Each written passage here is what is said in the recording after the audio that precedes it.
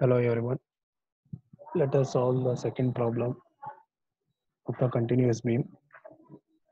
So this is the problem we are going to solve.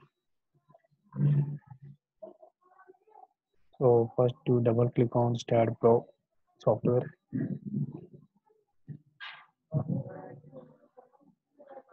Next you click on new project. Next you select plane.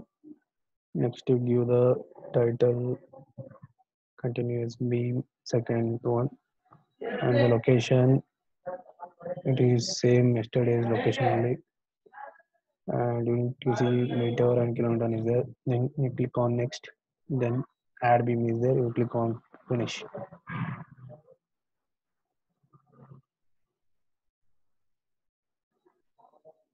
Now you are seeing this grid view in 3D view. So you select the front view. This is x-axis, this is y-axis, and this is the z-axis towards you. And now let us see the problem. So the total span length is 5 plus 3. It is 8 meter. Two beams are there. AB one beam, BC one beam. So 5 plus 3. So it will come in this grid only. So first click on 0. Next you click on 5. Next click on 8. Then you click on close this one. Now you can see the line has been created of total length is 8 meter. If you want to see the span length means you click on this one and you click on display. So now you can see the span length. This is 5, this is 3. To remove this one, you click on this one. Again this one remove, close. So now you can see three nodes, one, two, three nodes and two beams. This one and this one. Now you have to assign. Now this is just a line and this is just a point. You have to assign for this line the beam property, and for this node you have to assign the supports. So next you click on general. Next click on define. The beam is always of rectangle shape. So you select rectangle. You give any dimension because you are doing only analysis, not the design. Whenever you are going for the design part, you'll get to know whether the depth and breadth are sufficient or not. So now we provide this one as again 0.4 and this is 0.35. Then click on add. So you can see the rectangle of dimension 0.4 by 0.35. Material is concrete. So now you assign this one to the this two beams, two lines. So use cursor to assign. Click on assign. Now you can see the change in the cursor. You click on this one and on this line. So now it is assigned.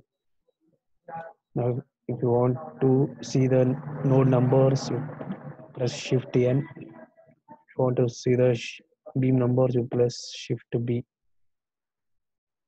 So if you want to remove again the beam number, shift B. If you want to remove the shift node number, shift N. So let us keep the node numbers. Okay. So if you want to see the beam is assigned or no, you click on the 3D rendered view. So now you can see the depth and breadth both are assigned. So now you assign the property. Next you have to assign the supports. So which are the supports are there here? This is fixed. Here is fixed and this is simple support. So you click on general. Here support. You click on support. Create. First you create the fixed support. Next is pinned support. Click on add. Close. Now you want to assign this one to first node and the third node. So use cursor to assign. Click on assign. Take this one. Click on first node and click on third node. Next take the pin node and click on the node 2. Now we have assigned the property and the supports. So what is the next step? You have to assign the loads. One is UDL, one is point load. So this is the member load and this is also member load. It is acting on the BC member and this is acting on the member AB. So click on the general only. Here loads and definitions are there. So click on lowercase details, add. So you give the name title for that one, lowercase 1, add close. Next you click on lowercase 1, click on add. Now you can see the options here. As both loads are member load, click on member load. One is uniform load is there, uniform force. This is 60. It is acting downward, so it is minus 60.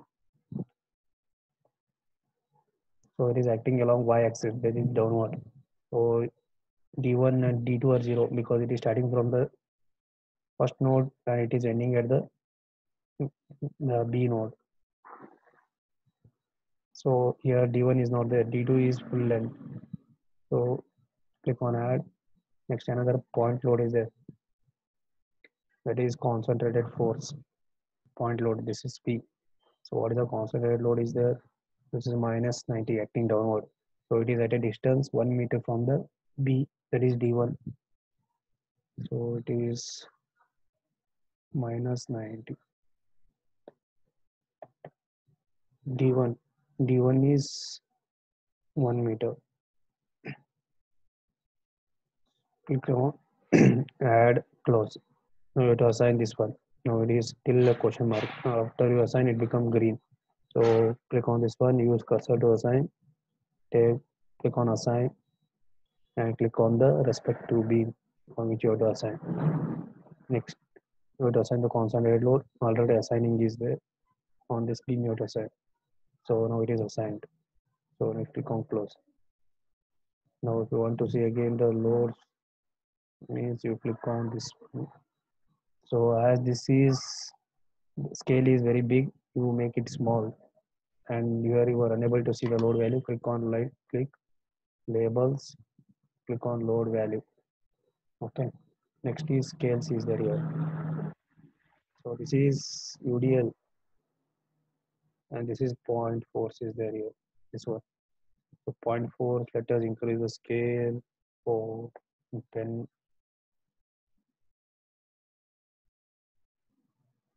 And let's see, but still it is big, still it is not big, become less. So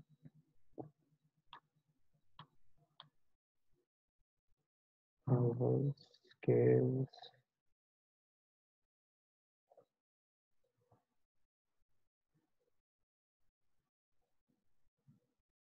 0.4, euro value 50. Okay, now we can see the length has been shortened. So now the load is, this is 60 and this is 90. If you want to see the dimension, means you click on this one, display. You can see this is 5 meter, this is 1, this is 2, this total is 3 meter. Now we'll remove this one. So now you have assigned all the properties. Now next step is you have to analyze the beam. Analysis and print. You are not giving any the print here, so only no print here. Click on add close. So here it is asking for perform analysis. Click on analyze, run analysis. So it will ask save. So if you save, so here error should be 0. Next you click on go to post processing mode, then done. Next the load case, the loads are in this case, so you select that one and you click on OK. So increase this one. So now you have the deflection button is on.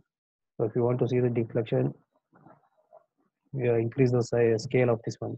You hold the control button on your keyboard and rotate the cursor in your mouse. So now you can see the deflection. The beam has been deflected like this. So to view the results, click on results, view value, beam results, the displacement, annotate, close. Now you can see the deflection value. Here it is 2.973 mm and here it is 0.258 mm. So to take the picture of this one, click on edit, copy picture, then you can paste on the in the paint. So control V. So you have pasted here, you have to save this one, save as JPG. So let us view this one as continuous B, second one. deflection. This second problem deflection DPG. So it is saved now. So next, if you want to see the bending moment, click on bending moment Z. So here results, view value, beam results, ends and midpoint, close. So now you have to verify whether these results are correct or no. So let us see the values. So here it is 140.94 is there. So here it is 140.95 kilonewton per meter. Here it is 92.675. Here it is 93.12. Plus or minus 5% error will be acceptable. So here it is almost zero here, this point. So this is the positive bending moment, positive, and this is negative bending moment. These are negative bending moment. So only for this value we are designing this one. So here it is 70.688 is there. Here it is 70.47. So here you are seeing you have drawn the bending moment only on the vertical y-axis, but actually the sagging means it will be downward like this. Hogging means it is the beam will go upward like this. So next again, if you want to take the picture, edit, copy picture, next control V in the paint, next file, save as JPG, that is continuous beam bending moment. To change this one as second problem bending moment. Click on save. Third one is shear force. Click on F5. Next you click on edit. Sorry, results, view value, beam results. You remove this one. Shear force at the ends and midpoint. Next click on annotate. Close. Now this is the shear force diagram. Click on file. Sorry, edit. Copy picture. Control V in the paint. File. Save as JPG. Continuous beam shear force. Change this one as second one. Save.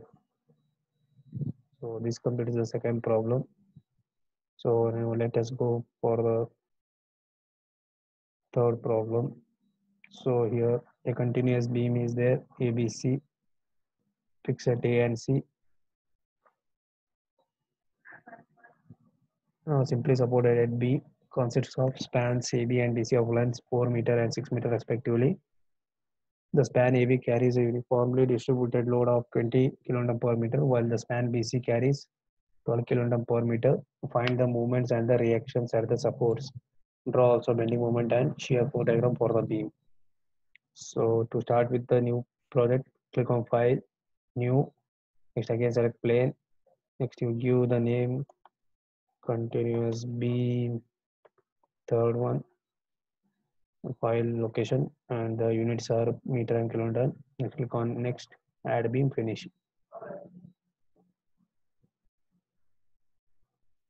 Next you choose the front view.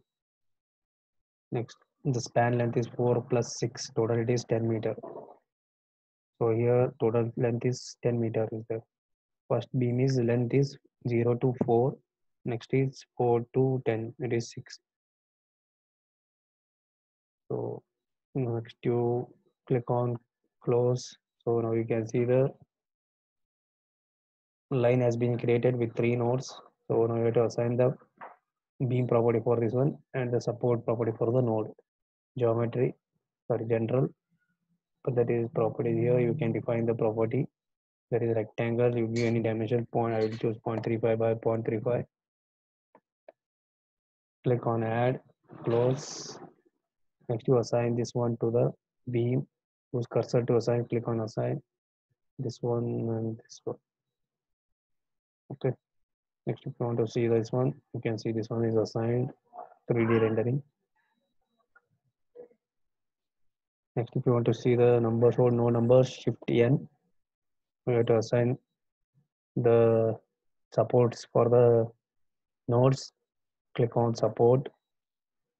Supports are fixed and pinned, fixed and pinned. So fixed support at 1 and 3, 1 and 3, and pinned at node 2 and close. Now you have to assign the loads.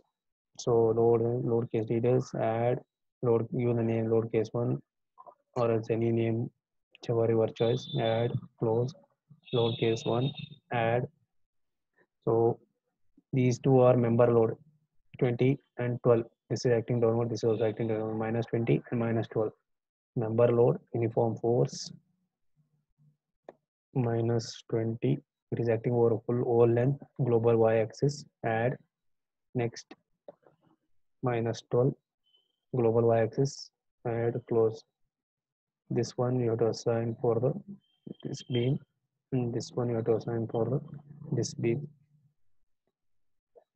So now you want to see the load value, click right click on this window, click on labels. Next, click on load value, apply. Okay, now you can see the value minus 20 and minus 12, minus 20 and minus 12. Next step is analysis and print. Now print, add, close. So it is asking for perform analysis, analyze, run analysis, save. Now you can see zero error here. Go to post processing mode, done. Next, the loads are in this load case 1. Click on load case 1, load, okay. Next, the deflex button is on. So increase the scale, control and scroll the button upward. So this is the deflection. So to review the value, click on results, view value, beam results, displacement, annotate, close. So you know how to take the picture of this one. Next, bending moment. So to view the value, results, view value, beam results, and bending midpoint, annotate, close. So increase the size. So these are the hogging bending moment. Negative bending moment. This is a positive bending moment. This is negative bending moment. So let us verify this one. So this is the bending moment. This is 23 point. This is 37.87. This is 37.863, and this is 18.93. 18.945. So it is correct.